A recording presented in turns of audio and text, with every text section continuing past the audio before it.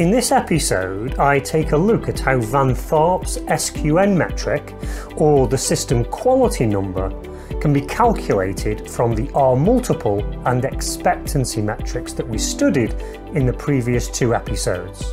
Although R multiple and expectancy values can be useful in their own right for helping to assess individual trading strategies, the SQN was designed specifically to allow the comparison of different trading systems.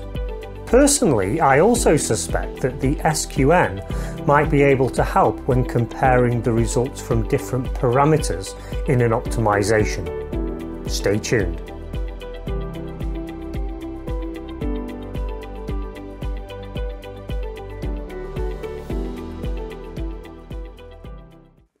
The concepts behind R multiples, expectancy, and the SQN, or system quality number, are all intrinsically linked, and one follows on nicely from the foundations built by the previous one.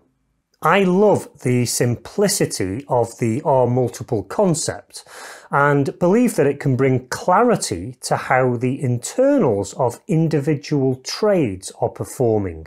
Expectancy is then calculated using these R multiple values to provide a view of the overall trading strategy, to give you an indication of how you can expect it to perform as a whole. The SQN takes this even further and extends the usefulness of the concepts. Let's take a look. The system quality number was devised by Dr. Van K. Tharp, and the calculation of this is based on the foundation components of R multiples and expectancy, both of which Van Tharp also devised, of course. But the SQN specifically sets out to measure the quality of a trading system. What's more, based on the type of trades and the distribution of those trades, it also aims to provide a measure of how easy it will be for a trader to trade that strategy. So, as I said, the primary purpose of the SQN is to compare different strategies. However, Van Tharp has also applied a tweaked version of the SQN in order to measure the relative performance of numerous ETFs and markets. But this is an area that I'm not going to study, so if you want more information about this,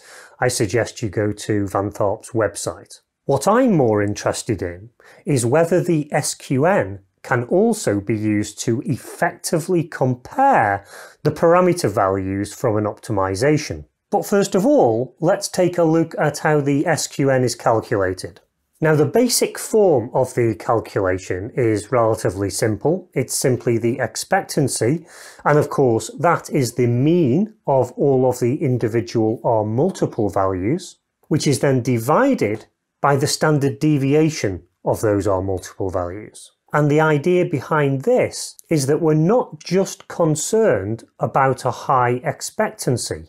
We also want to see consistency in those R multiple values. And it's that consistency that means it will be a more usable and tradable strategy. So the higher the variance in the R multiple values, the lower the SQN will be. And then in this basic version of the calculation, the result of that is then multiplied by the square root of the number of trades. And the effect of this is to punish those systems that only have a small sample size and a small number of trades, because they're of course less statistically significant. However, Van Tharp himself realized there was a problem with this, and this is in relation to systems that have very large numbers of trades. And this tends to dominate the eventual SQN value.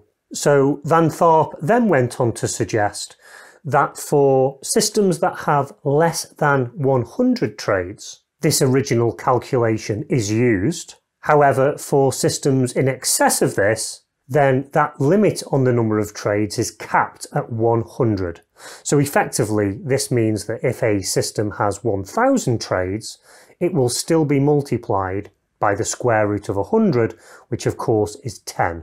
So what Van Tharp is effectively saying here, if you think about it, is that systems that generate fewer than 100 trades can't be classed as statistically significant and therefore need to be punished with this additional metric. However, any system that generates 100 or more trades is statistically significant, and therefore the expectancy over the standard deviation of the R multiples doesn't need to be adjusted any further. Now, my personal opinion here is that yes, I agree with the principle of what Van Tharp is suggesting here. However, I think that the value of 100 is too low. As many of you will have seen in my previous videos and the analysis that I've personally undertaken to identify what is a statistically significant number of trades, this has shown that it's not 100, and actually you should really be aiming for thousands of trades. And so personally, when I investigate the use of SQN, I will be setting my threshold much higher.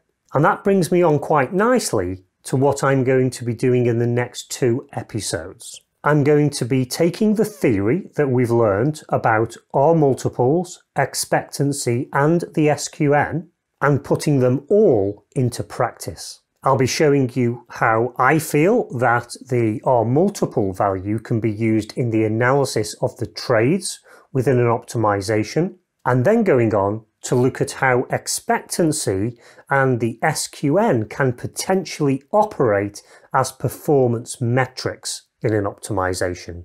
So in other words, to help us with the comparison of different parameter values.